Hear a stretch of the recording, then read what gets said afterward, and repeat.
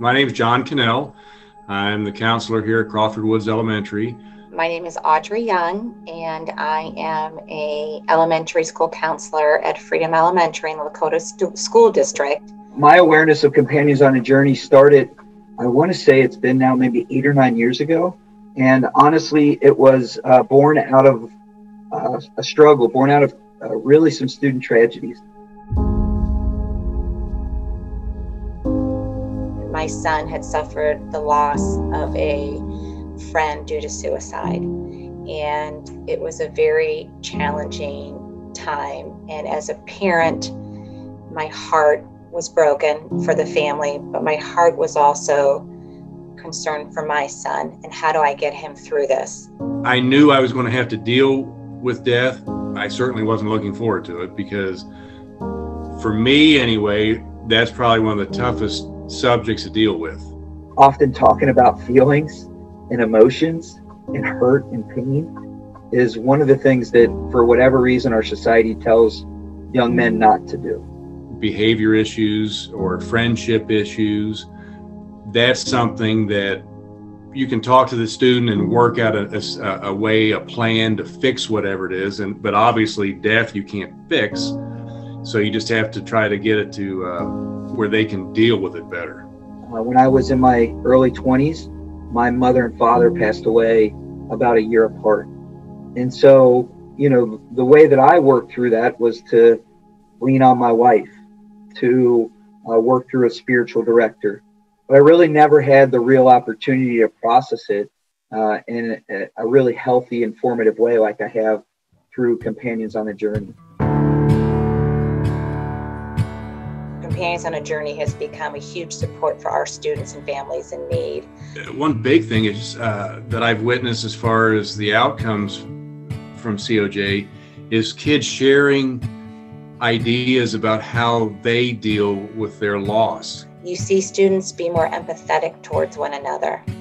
When somebody else experiences a loss of somebody, that student that has built skill and formed a community and a bond through Companions on a Journey, they are able to uplift other people and other students, other classmates. For the hour of time that we're together in Companions on a Journey, the young men can let their guards down. Simply heal, right? That sacred wound that they've experienced through the loss of a loved one. Companions on a Journey has really gave them a foundation upon which to be able to say, grief is real. It's something that we as human beings, them as young men, need to attend to, need to work on together with other people, right? And doing that in a space like COJ creates. They don't seem as lonely. A lot of them, when they first lose the loved one, they kind of crawl into their shell and are real quiet and lonely. But now they know, wow, there's a whole bunch of people out there that are going through the same type of thing I am. And there's other kids and adults that care and are trying to help me out. And so I don't see them as lonely and quiet as much anymore. Death is a part of life, but the best part of Companions on a Journey is we acknowledge the feelings of loss, but we also celebrate that life so that they can stay with us, those warm memories, and we can continue their legacy of that loved one that was lost. And that's what I love. And the kids love that. I think ultimately they take that with them, and that helps them define what makes them a real person, a real man. And that is invaluable to their health and well-being. So we started off, I believe, it was about 6 years ago with 5 or 6 kids. And I know last year it was up to almost 30, to where we had to divide to do 2 groups because, so it's grown 500-600% just a few short years. I just feel like it gives them hope.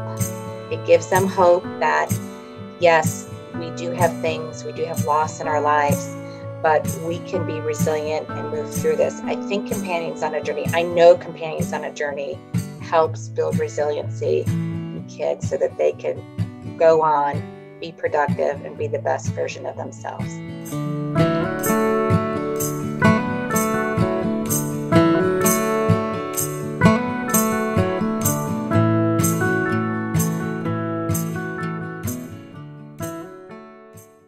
They will see me in the hallway And like, even if they're supposed to be quiet and they're walking the hallways, going to lunch or gym, they'll be like, when's COJ? When's COJ? And then I'll tell them, hey, don't forget COJ's Friday. It's Friday. Oh, and they're jumping up and down. And I mean, you've taken something that is normally very touchy and sad and depressing for them to where they are very excited. They can, you know, they miss their relatives terribly still, but you've turned it into a thing that's really makes them happy. So they're extremely excited about it.